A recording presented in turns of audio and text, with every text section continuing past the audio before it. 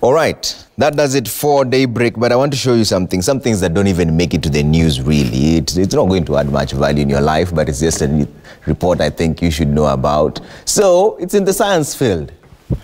Scientists have discovered a monster black hole that's so big, it shouldn't even exist. You see, this is why I keep telling you they're aliens, but you don't believe me. Wahiga particularly doesn't agree with me on that. Thinks I'm a conspiracy theorist. So, scientists have discovered a monster black hole, so massive that in theory, it shouldn't even exist. It's a stellar black hole, the type that forms after massive stars die or collapse and explode.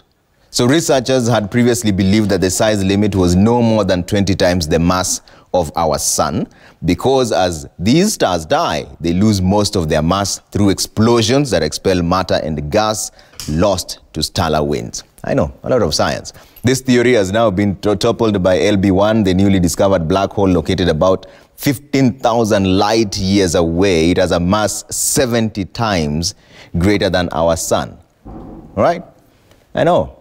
So this, I think, is part of it. I don't know whether I can play this just so you get a glimpse of how it looks like, what a black hole really looks like. It's when the stars explode and they form some level of vacuum there that scientists are saying it shouldn't even exist, really. This is the first ever photo of what a black hole looks like. It has just moved on to a different event there, but you must have seen what I meant by playing it earlier on. That is the issue that the scientists have now discovered, a monster black hole there that shouldn't even really exist in theory, but it does. Is there life beyond Earth? You decide. My name is TrevorOmbija. Always a pleasure having you with us. We'll make time now for the Semana Citizen team.